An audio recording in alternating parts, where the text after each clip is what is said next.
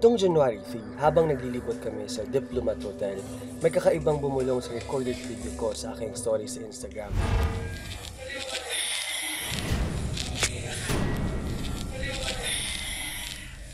Here's a picture of my friend taken at Diplomat Hotel in Baguio. Ako po mismo ang kumuha niyan, kaya alam ko na wala kaming ibang kasama. I captured and filmed this video of an alleged white lady in a Misteryo in Zamboanga City at around 1:45 a.m. I caught a ghost on my camera a year ago. Bigla ko lang naalala kasi nagparamdam na naman siya kanina. Matanda yung may-ari ng bahay na namatay matagal na. Ayaw kasi nila iparenta yung bahay.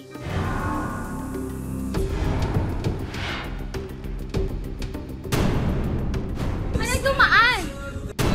March 28, 2019 sa CCTV.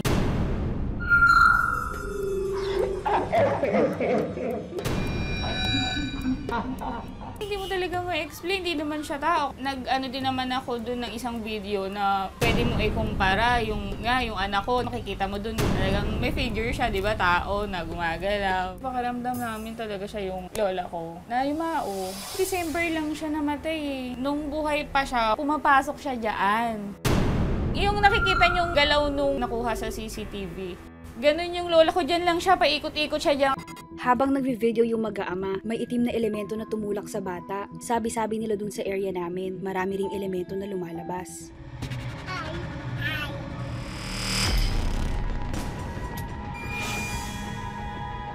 Hindi talaga ako naniniwala sa multo, pero dito, kayo na ang bahalang humusga.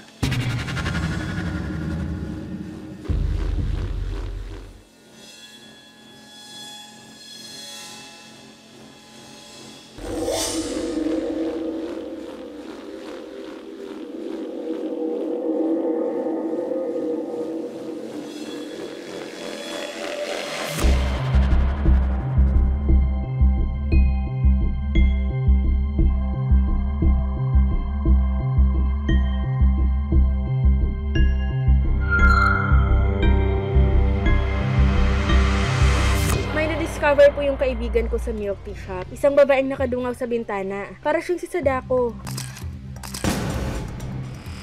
Grabe ito. This video was taken last 2016. Panoorin nyo, isang white lady ang nagpakita sa isang motorista.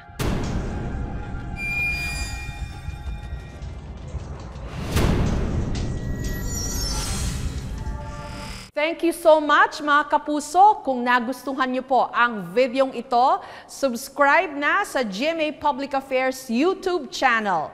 Don't forget to hit the bell button for our latest updates.